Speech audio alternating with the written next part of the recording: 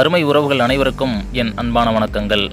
அனைவர் மீதும் அன்பு செலுத்துங்கள், யாருக்கும் அடிமையாகாதீர்கள் என்ற சிந்தனையோடு நாம் இன்றைய பாடத்திற்கு செல்வோம். அதுக்கு முன்னாடி நீங்கள் இன்னும் நம்ம சேனலை சப்ஸ்கிரைப் பண்ணலன்னு சொன்னால் மறக்காமல் சப்ஸ்கிரைப் பண்ணிடுங்க. நாம் இன்று பார்க்க போகும் பாடம் தமிழாய் எழுதுவோம். தமிழை பிழையில்லாமல் எழுதுவது எப்படி என்று கற்றுத்தரும் பாடம் இது. எனவே சற்று உன்னிப்பாக கவனியுங்கள்.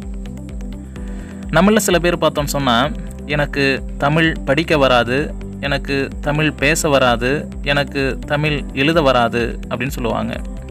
இதற்கு எடுத்தாலும் எனக்கு வராது அப்படின்னு சொல்லுவாங்க. அவ்வாறு சொல்வது முற்றிலுமாக பிழையான தொடர். ஏன் அப்படின்னு சொன்னால், அவர்கள் தமிழை படிக்கவோ எழுதவோ பேசவோ முயற்சி செய்திருக்க மாட்டார்கள். ஒருவேளை அவ்வாறு அவர்கள் செய்திருந்து தமிழ் வரவில்லை என்று சொன்னால் அதை அவ்வாறு சொல்லக்கூடாது. என்னால் தமிழை படிக்க முடியவில்லை, என்னால் தமிழை பேச முடியவில்லை, என்னால் தமிழை எழுத முடியவில்லை, இவ்வாறு தான் அவங்க சொல்லியிருக்கணும். வலுவாக போராடினால் வராதது எதுவும் இல்லை, முயற்சி செய்து உழைத்தால் முடியாதது ஒன்றுமில்லை. எனவே பிழையை தவிர்ப்பதற்கான வழிமுறைகளை நாம் தெரிஞ்சுக்கிட்டோம் அப்படின்னு சொன்னால், செந்தமிழில் பேசலாம், சிறந்த முறையில் எழுதலாம். கவிஞர் காசி ஆனந்தன் ஒரு கவிதையில், தமிழா நீ பேசுவது தமிழா என்று வினவுவார். அவர் கேட்பது சரிதான். நம் மக்கள் பலர் தமிழை சரியாக பேசுவதில்லை. தமிழை தமிழ் என்றும் மழையை மலை என்றும் பேசுகின்றனர். மேலும் வாழைப்பழத்தை வாழைப்பழம் என்றும் வாயை பயம் என்றும் பழத்தோடு சேர்த்து மொழியையும் நசுக்குகின்றனர். பேசுவதில் மட்டுமல்ல, எழுதுவதிலும் பல்வேறு பிழைகளை செய்கின்றனர் நம் மக்கள். சோற்றை தின்றான் என்பதை சேற்றை தின்றான் என்று எழுதுகின்றனர். சொத்து தகராறு செய்தான் என்பதை செத்து தகராறு செய்தான் என்று எழுதுகின்றனர். அன்புள்ள ஐயா என்பதை அன்புள்ள ஜயா என்றும், ஜப்பான் என்பதை ஐப்பான் என்றும் எழுதி மொழியை சித்திரவதைக்கு உள்ளாக்குகின்றனர். நாம் எழுதும்போது ஏற்படும் பிழைகளை 4ஆக பகுக்கலாம். 1 எழுத்துப் பிழை, 2 சொற்பொருட்பிழை, 3 சொற்றொடர் பிழை, 4 பொதுவான பிழைகள். இவற்றை இனி விரிவாக காண்போம். தமிழில் ஒவ்வொரு எழுத்துக்கும் தனித்தனி வரி வடிவம் உண்டு. அந்த எழுத்தின் வரி வடிவத்தை அறியாமல் எழுத முற்படுகின்ற பொழுது எழுத்துப்பிழை ஏற்படுகின்றது. வாழைப்பழத்தை வாழைப்பழம் என்றும், கலைச்செல்வனை காளைச்செல்வன் என்றும், கோடீஸ்வரனை கேடீஸ்வரன் என்றும் எழுதுவது எழுத்துப்பிழையாகும். தமிழில் ஒவ்வொரு சொல்லுக்கும் தனிப்பட்ட சிறந்த பொருள் உண்டு. அந்த சொல்லின் பொருளை அறியாமல் எழுத முற்படுகின்ற பொழுது சொற்பொருட்பிழை ஏற்படுகிறது. முதல் எடுத்துக்காட்டில் உள்ள முதல் தொடர் கதிரவன் காலை நேரத்தில் தோன்றுவான் என்பதையும், 2வது தொடர் கதிரவன் காலை வாகனத்தில் தோன்றுவான் என்பதையும் குறிக்கின்றன. 2வது எடுத்துக்காட்டில் முதல் தொடர் கமலா கருங்கல்லில் மீன் சின்னத்தை பொறித்தாள் என்பதையும், 2வது தொடர் கமலா கருங்கல்லில் மீனை எண்ணெயில் போட்டு பொறித்தாள் என்பதையும் குறிக்கின்றன. எனவே ஒவ்வொரு சொல்லை பயன்படுத்துகின்ற பொழுதும் அதன் பொருளறிந்து பயன்படுத்துவது சாலச் சிறந்தது. எழுத்திலும் சொல்லிலும் பிழை ஏற்படாவிட்டாலும் சொற்றொடரில் பிழை ஏற்படுவதற்கு வாய்ப்பு இருக்கிறது. ஒரு உணவகத்தில் இன்று முதல் காற்புள்ளி தோசைக்கு சர்க்கரை இல்லை என்று எழுதப்பட்டிருந்தால், இன்றிலிருந்து தோசைக்கு சர்க்கரை கிடையாது என்று பொருளாகிறது. அதே உணவகத்தில் இன்று காற்புள்ளி முதல் தோசைக்கு சர்க்கரை இல்லை என்று எழுதப்பட்டிருந்தால், இன்று முதல் தோசைக்கு மட்டும் சர்க்கரை கிடையாது என்று பொருளாகிறது. அதுபோல முருகன் மீனை பிடித்து விட்டான் என்று எழுதுகின்ற போதும், முருகன் மீனை பிடித்து விட்டான் என்று எழுதுகின்ற போதும் பொருள் மாறுபடுகிறது. எனவே காற்புள்ளியை இடுகின்ற இடத்தை பொறுத்தும், சொற்களை பிரித்தும் சேர்த்தும் எழுதுகின்றதை பொறுத்தும் அந்த தொடரின் பொருள் மாறுபடுகிறது என்பதை நாம் உணர்ந்து கொள்ள வேண்டும். மேலும் மொழி முதல் எழுத்துகள், மொழி இறுதி எழுத்துகள், உயர்திணை அஃறிணை, ஆண்பால் பெண்பால் பலர்பால் ஒன்றன்பால் பலவின்பால், ஒருமைப்பன்மை, தன்மை முன்னிலை படர்க்கை போன்றவற்றை பற்றிய புரிதலின்மையாலும் பிழைகள் ஏற்படுகின்றன.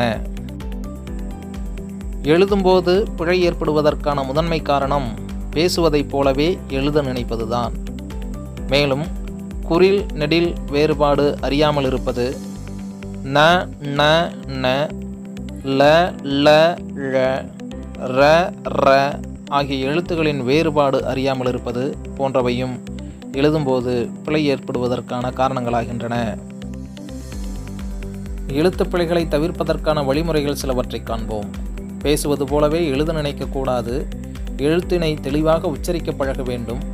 எழுத்துகளின் ஒலிப்பு முறை, அவற்றுக்கான வரிவடிவ வேறுபாடு போன்றவற்றை தெளிவாக மனதில் நிறுத்த வேண்டும்.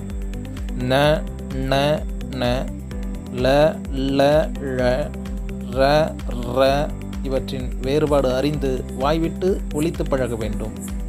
தமிழில் எழுத்துகள் வரும் முறையையும் அவை ஏற்படுத்தும் பொருள் மாற்றத்தையும் அறிந்து கொள்ள வேண்டும். குறில் நெடில் வேறுபாட்டினை அறிந்து கொள்ள வேண்டும். இவற்றை அறிந்து கொண்டு எழுத முற்பட்டால் பெரும்பாலான எழுத்துப் பிழைகளை தவிர்க்க முடியும். அடுத்து தமிழின் அடிப்படை செய்திகள் சிலவற்றை அறிந்து கொள்வோம். தமிழ் மொழியில் உள்ள எழுத்துக்கள் 247. அவற்றுள் உயிரெழுத்துகள் 12, மெய்யெழுத்துகள் 18, உயிர்மெய் எழுத்துகள் 216, ஆயுதம் 1 ஆக மொத்தம் 247. உயிரெழுத்துகள் குறில் நெடில் என 2 வகைப்படும். மெய்யெழுத்துகள் வல்லினம் மெல்லினம் இடையினம் என 3 வகைப்படும். உயிர் மெய்யெழுத்துகள் உயிர்மெய் குறில் உயிர்மெய் நெடில் என 2 வகைப்படும். தமிழில் மெய்யெழுத்துகள் சொல்லின் தொடக்கமாக வருவதில்லை. அவ்வாறு வருவது தமிழ் சொல் அன்று. கிரீடம் பிரியா ஆகிய சொற்கள் தமிழ் சொற்கள் அல்ல. ஒரு சொல்லின் இறுதியில் வல்லினமை வாராது. அவ்வாறு வருவதும் தமிழ் சொல் அன்று.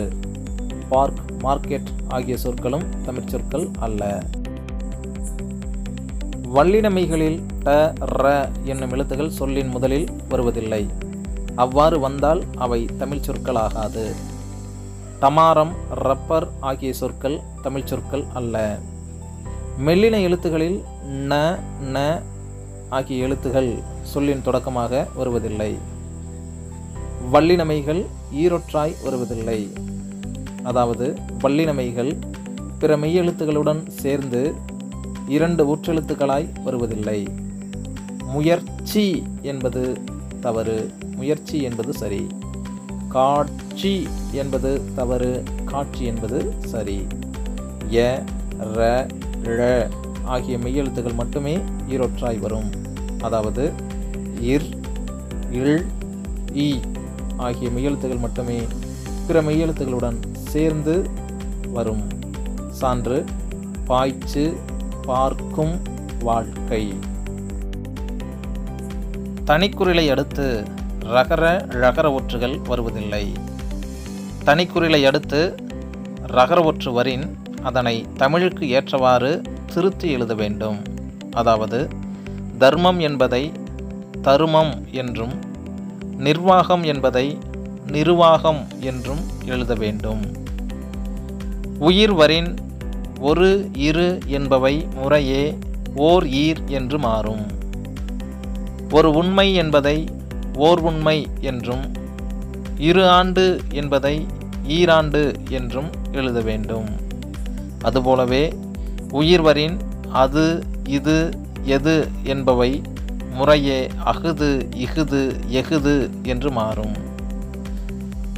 இது என்னுடையது என்பதை இகுது என்னுடையது என்றும் அது அவனுடையது என்பதை அகுது அவனுடையது என்றும் எது இனிமையானது என்பதை எகுது இனிமையானது என்றும் எழுத வேண்டும்.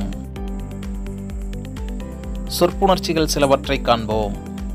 கடல் கூட்டல் கரை கடற்கரை, பல் கூட்டல் முகம் பன்முகம், மக்கள் கூட்டல் பேரு மக்கட்பேறு, நாள் கூட்டல் மீன் நான் மீன், பல் கூட்டல் நூல் பன்னூல், பல் கூட்டல் துளி பஹ்ருளி, சொல் கூட்டல் துணை சொற்றுணை. இவை போன்றே பிற சொற்கள் புணர்ச்சியையும் அவை புணர்வதற்கான விதிமுறையையும் பாடநூலில் கண்டுகொள்க. முடிந்தால் தரலாம் முடித்தால் தரலாம் வேறுபாடுகளை அறிந்து கொள்க. உங்களால் முடிந்தால் தரலாம், அதாவது உங்களால் முடிந்தால் கொடை தரலாம். வேலையை முடித்தால் தரலாம், அதாவது வேலையை முடித்தால் ஊதியம் தரலாம். அவை போலவே கறி தின்றான் கறி தின்றான் என்பவற்றின் வேறுபாட்டையும் அறிந்து கொள்க. கதிரவன் கறி தின்றான், அதாவது கதிரவன் அடுப்புக்கரியை தின்றான். கதிரவன் கறி தின்றான், அதாவது கதிரவன் கோழிக்கறியையோ ஆட்டுக்கறியையோ தின்றான். வினைச்சொற்கள் இந்த் என்னும் பெயர் இடைநிலை பெற்று பெயர் சொற்களாக மாறும். இயக்கு என்னும் வினைச்சொல் இந்த் என்னும் பெயரிடநிலை பெற்று இயக்குனர் என்று மாறும். ஓட்டு என்னும் வினைச்சொல் இந்த் என்னும் பெயர் இடைநிலை பெற்று ஓட்டுனர் என்று மாறும். மேலும் நடத்து, அனுப்பு, பெரு, நாடு, ஆடு, ஆள், பாடு ஆகிய சொற்களும் அவ்வாறே இந்த் என்னும் பெயர் இடைநிலை பெற்று புணரும். எனவே இயக்குனர் என்ற சொல்லில் இந்த் என்னும் பெயர் இடைநிலை இருக்கும் சொல்லே சரியானது. ஊர், நாடு, உறுப்பு, குழு ஆகிய பெயர் சொற்கள் இன் என்னும் சாரியை பெற்று புணரும். அதாவது ஊர் என்னும் பெயர் சொல் இன் என்னும் சாரியை பெற்று ஊரினர் என்று மாறும். நாடு, உறுப்பு, குழு ஆகிய பெயர் சொற்களும் இன் என்னும் சாரியை பெற்று முறையே நாட்டினர், உறுப்பினர், குழுவினர் என்று மாறும். எனவே உறுப்பினர் என்ற சொல்லில் இன் என்னும் சாரியை பெற்ற சொல்லே சரியானது. நகரும் திரையை இவ்விடத்தில் நிறுத்தி வையுங்கள். இப்பகுதியில் கொடுக்கப்பட்டுள்ள வினாக்களுக்கு விடையளித்து பாருங்கள். விடையளிப்பது கடினமாக தோன்றினால் மீண்டும் ஒரு முறை காணொளியை பாருங்கள். இந்த வீடியோ உங்களுக்கு பிடிச்சிருந்தா லைக் பண்ணுங்க, கமெண்ட் பண்ணுங்க, ஷேர் பண்ணுங்க. மறந்துடாம சப்ஸ்கிரைப் பண்ணுங்க. பக்கத்தில் இருக்கக்கூடிய பெல் ஐகானை ஆன் பண்ணுங்க. மீண்டும் மற்றொரு வீடியோவில் சந்திப்போம். அன்புடன் சுரேஷ் கியோரா. நன்றி.